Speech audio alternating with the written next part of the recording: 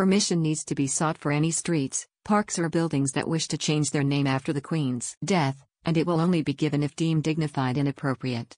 The Cabinet Office has said that royal titles are sparingly granted and strict standards are applied so that Queen Elizabeth II's name is closely protected. And it said that communities may be looking to mark her passing and commemorate her extraordinary reign by using her name for example on a park, garden or street. The guidance published this month did say that proposals that include memorial or remembrance were likely to be looked upon favorably. It pointed out, the full title of Queen Elizabeth II will continue to be closely protected and only be granted for applications with strong royal connections. The Cabinet Office has also revealed that an official national memorial to the late Queen is currently being considered.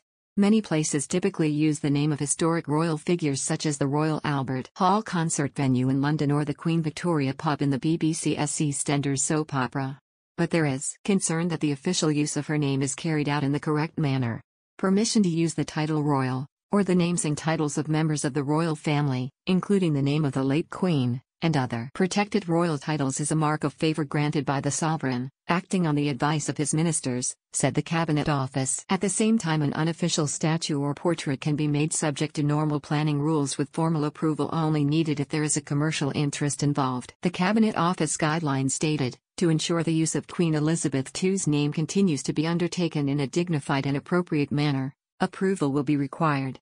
It is suggested that the following information be included in any request: reason, why the name is being sought, a history of the organization/body, details of any royal connections or associations, where applicable, any other information that is considered appropriate. The application should be made by the senior officer of the organization, for example chairman, president, chief executive, or honorary secretary.